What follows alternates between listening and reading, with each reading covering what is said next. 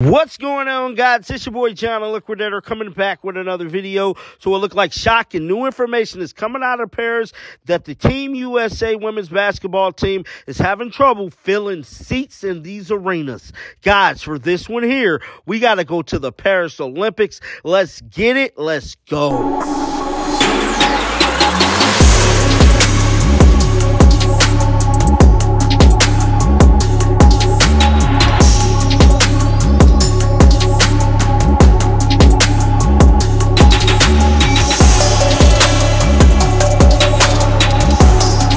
And just like we all predicted, man, no one wanted to go see Jurassic Park in the Olympics, dog. The Paris Olympics Committee is mad, bruh. The U.S. women's basketball team is not filling seats for their games and is starting to make national news. Now, we all know the WNBA been killing it over here in the States, selling out games every game. Now, a lot of that is being that Caitlin Clark is a big part of that. Now, Caitlin Clark is not on this team. We all know what happened. They snubbed her. Now, what if I was to tell you that Paris is not happy about the snub because it's being reported that Olympics having trouble selling tickets for Caitlin Clark less USA-Germany game. The Paris 2024 Olympics is having trouble selling tickets to the U.S.-Germany women's basketball game, which is scheduled for August the 4th. Special offer tickets are now available, only 24 euros each, and the seats can be anywhere in the venue, maybe in the front row. They basically giving tickets away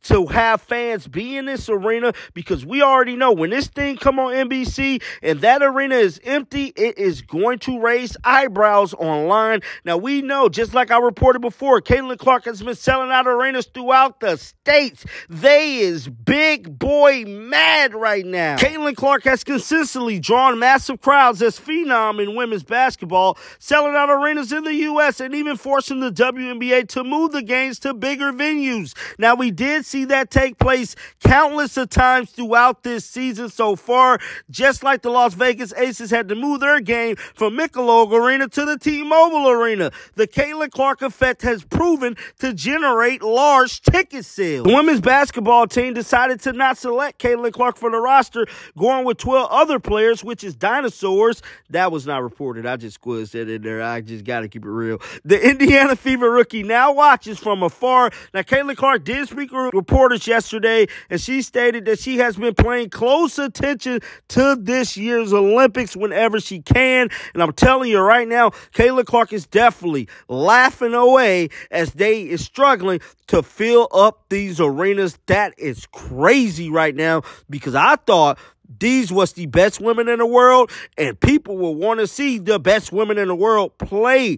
Moving on to another story. A lot of people have been poking fun at Team USA throughout their journey in Paris. None other than Stephen A. Smith has broke his silence once again about this matter with her not being on the team. It's being reported that Stephen A. Smith responds to Don Staley on Caitlin Clark's absence with an irrefutable argument. The USA women's basketball team started their Olympic journey with a statement win over Japan 102-76. However, despite their dominant performance, the game was marked by a surprisingly low turnout, drawing the smallest crowd among the opening women's basketball games at the Paris Olympics. This attendance issue sparked criticism from NBA analyst Stephen A. Smith, who questioned the selection committee decision not to include Caitlin Clark and Angel Reese on the roster. He empathized that Caitlin Clark has been instrumental in boosting interest in women's basketball, both during college career with the Iowa Hawkeyes and now in the WNBA.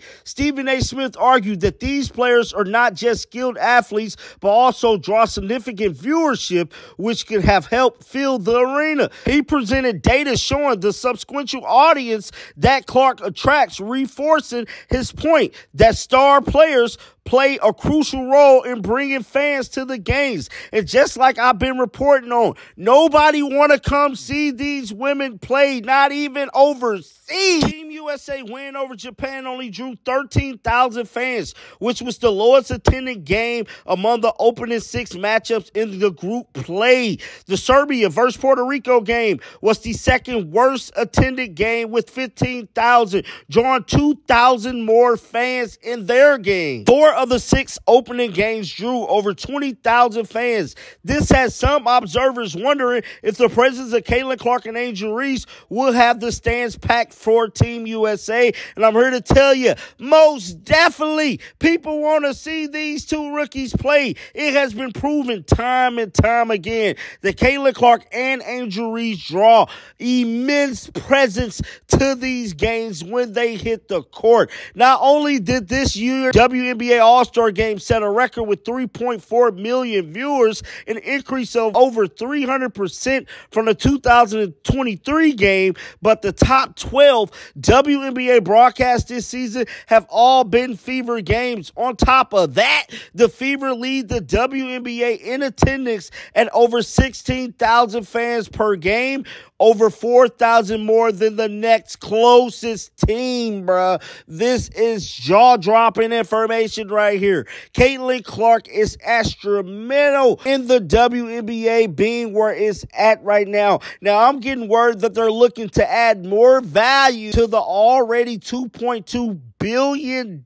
media deal. They're looking to pick up another network to get another $1 billion, pushing it over the $3 billion mark. Will they do it as of right now? I don't know. But having Caitlin Clark, I believe they can. Get down in the comment section right now. Let me know y'all thoughts about this. I find this to be pretty mind-blowing that these ladies cannot sell out these tickets, being that they are the superstars of Team USA.